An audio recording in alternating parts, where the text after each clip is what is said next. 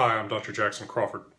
I'm a specialist in the Old Norse language, and since the year 2011, I've been teaching at various campuses of the University of California system, including Berkeley and UCLA, where I've taught classes such as Old Norse language, Norse myth, and the Vikings and their sagas. As of fall 2017, I'm happy to report that I'll be returning home to the Rockies to teach at the University of Colorado Boulder.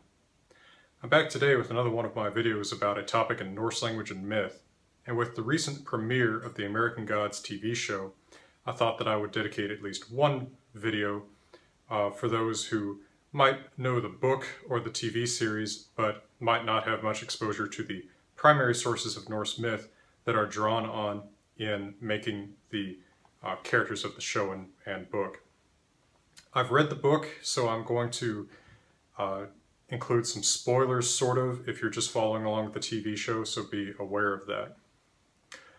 I first read American Gods more than 10 years ago sometime when some friends gave it to me.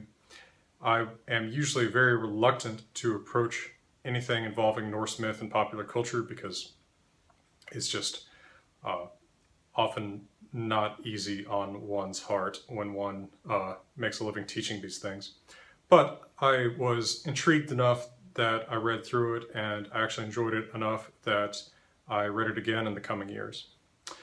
The character of Mr. Wednesday especially impressed me as being one of the best depictions of the god Odin that I've ever seen in popular culture. So what I want to do today is look at the Norse sources about Odin that are used in the portrayal of Mr. Wednesday. In particular, I'm going to be drawing on the Poetic Edda. The Poetic Edda is the most important manuscript that survives from medieval Scandinavia and is the source of most of what we know about the myths of the Norse gods.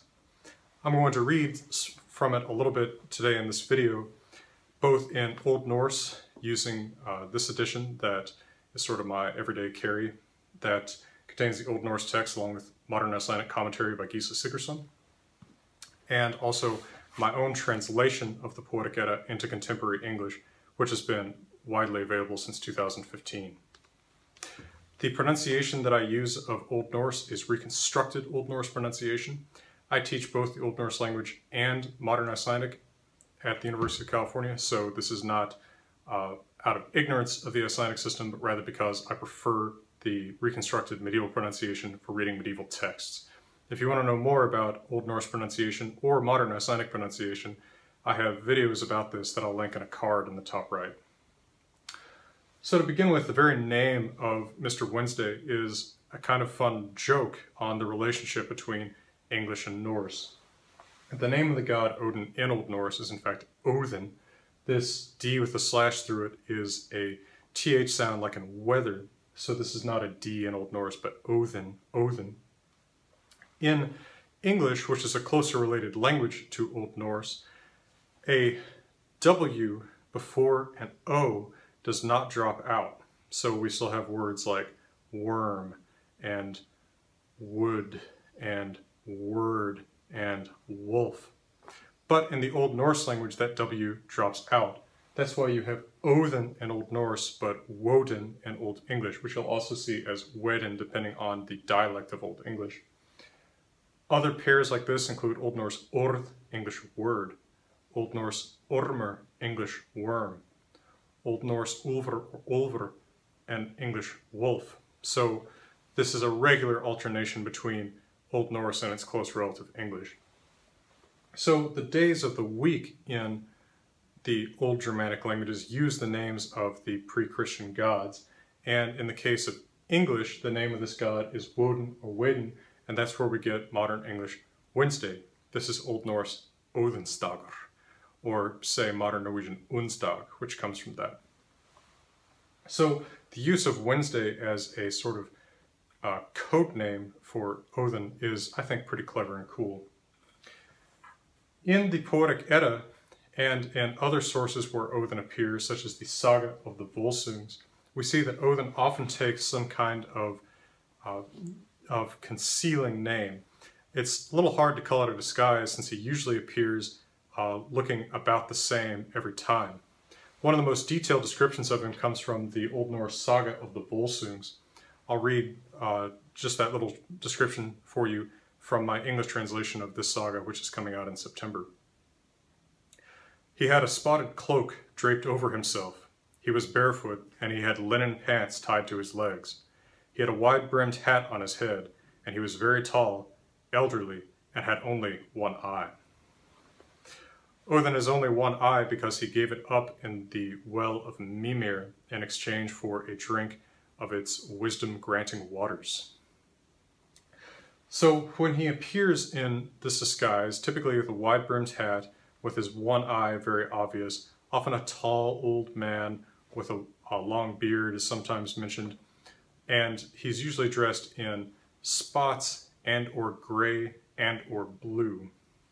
He usually gives out some kind of nickname or deceiving name, as I said, and in the poem Grimnismal in the Poetic Edda, he lists many of these names. This is Grimnismal. This list is referred to a little bit in American Gods in the carousel scene in Wisconsin at the tourist trap there. And I'll read you some of his names from Grimnismal. This is stanzas 46 through 50 and then 54.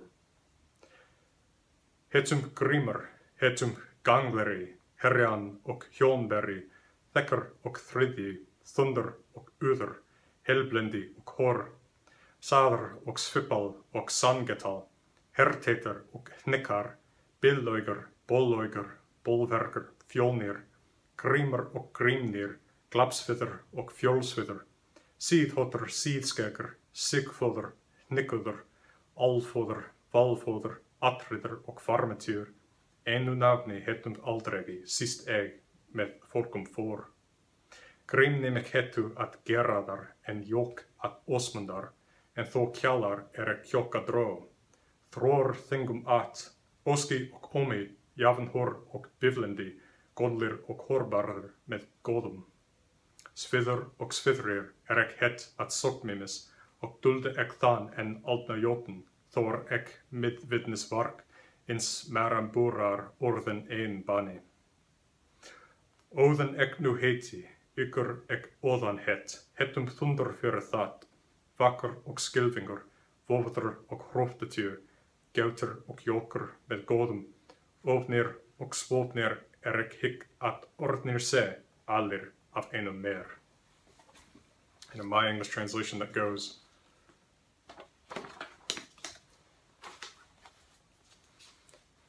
I have called myself Grim, I have called myself Wanderer, Warrior, and Helmet Wearer, Famed One and Third One, Thunder and Wave, Hellblind and One Eye, Truth and Swift and True Father, Battle Merry, Battle Stirrer, Curse Eye and Fire Eye, Evildoer, Spellcaster, Masked and Shadowed Face, Fool and Wise Man, Long Hat and Long Beard, Victory Father and War Ready, All Father, War Father, Rope Rider, and Hanged God. I have never been known by just one name since I first walked among men. They called me Shadowed Face here at Geirolf's place, but gelding at Osmund's. They called me Driver when I pulled the sleds, and Mighty at the assembly. Among the gods I'm called Wish Granter, Speaker just as high, Shield Shaker, Wand Bearer, Greybeard. Wise and Wisdom Granter were my names at Sokmimir's hall, when I deceived that old giant and I killed his famous son. I was his killer.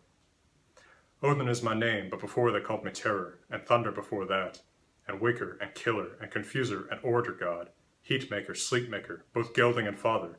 I think all these names were used for me alone. So Odin is a surprisingly tricky and deceptive god, which I think is well captured by Gaiman and American Gods, as opposed to, say, the Marvel incarnation of Odin, who is sort of grandfatherly and gentle. Another manifestation of his tricky nature can be seen in the poem Hofmal in the Poetic Edda. Hofmal is a poem that is actually put in the mouth of Odin in its entirety. This is spoken by Odin. Hofmal is most famous for the first part, the Gestaþottr, which is a series of stanzas for advice in daily living, mostly advising us to be wary about other people, suspicious, to be moderate in drinking and eating, to be quiet but not too quiet, to be cautious of our reputation, and many other basic things. But as the poem goes on, Odin tells some stories about himself including the story of how he stole Odrerir, the mead of poetry, from the giants. And in the course of telling the story, Odin says in stanza 110, Baugade Odin hic ek at unnit havi, what skal hans trygdom trua, suttungsfikken han let sumbli frå, och grötta Gunnlodum. In my English translation, that goes,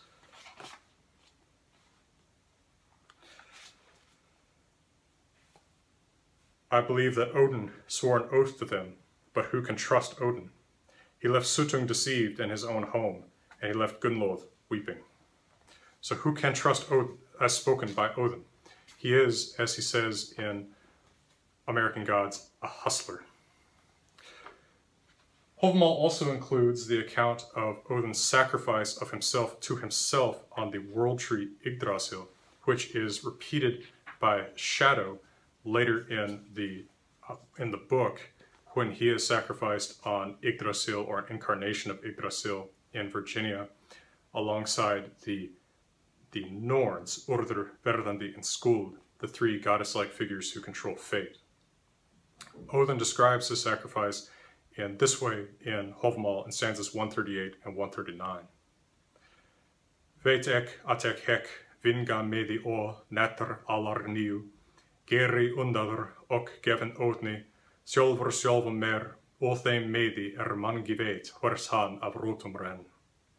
Við leifi mig seldu nevid hornigi, niste ek nidr, nam ek upp runar, uppandi nam, fel ek aftur þaðan. In my English translation, that goes, I know that I hung on a wind-battered tree 9 long nights, pierced by a spear and given to Odin, myself to myself on that tree whose roots grow in a place no one has ever seen. No one gave me food, no one gave me drink. At the end I peered down, I took the runes, screaming I took them, and then I fell. Odin is engaged in such a desperate quest for knowledge, he sacrifices himself on Yggdrasil to learn the runes, and he gives up his eye for a drink of the wisdom-granting waters of the Well of Mimir, because he knows that he will be killed in the final battle at Ragnarok. The story of Ragnarok is told along with the story of the creation of the world in the poem Völuspá, and there we read of what Odin's fate will be in pretty simple terms. Stanza 52 says, Þó kemur hlýnar harmur annar fram, Odin fer við Úlfvega, en bani belja bjartar at surti, þó mun frigjar falla angantur. In my English translation, that goes, Then comes the second sorrow of Frigg, when Odin goes to fight the wolf, and Freyr goes to fight the giant swords. Then Odin, Frigg's husband, will fall to Fenrir. The notion that Odin and Loki could be jointly coordinating the Ragnarok is not so far-fetched as it may seem. This is, of course, what comes to light at the end of American Gods during the battle at the House on the Rock in Georgia, near where I went to get my master's degree. The relationship between Loki and Odin is more complicated than, say, in the Marvel universe, where Loki is Odin's adopted son. In fact, the two of them are blood brothers, as Loki confronts Odin with at one point in the poem called Lokasenna in the Poetic Edda. He says that Odin and he swore that one would not be served drink where the other one was not served. So Loki and Odin have some kind of mysterious connection for reasons unknown, some kind of oath that they swore very early in their lives. And of course, this is never explained in the surviving Old Norse texts, but the notion that maybe this included the prosecution of Ragnarok is not an unclever solution to the problem of what exactly did Loki and Odin swear to do together. Why are they blood brothers? Why did they swear that one would not be served drink where the other one was? On a final note, the ravens that accompany Mr. Wednesday, or Odin, are alluded to in one of my favorite passages in the Poetic Edda, which is in Grímnismál, stanza 20. Hugin och munnen flyga skärjan dag jormen grund iber, och ek av hugin att han afterne kommit, då sjönk mer munnen. Hugin, thought, and munnen, memory, my ravens fly every day, the whole world over. Each day I fear that thought might not return, but I fear more for memory. And I think that American Gods is a novel that deals quite a bit with memory and culture and its significance to what we hold sacred or don't. Well, from the University of California, I hope that this has been somewhat useful to you, and I'm wishing you all the best.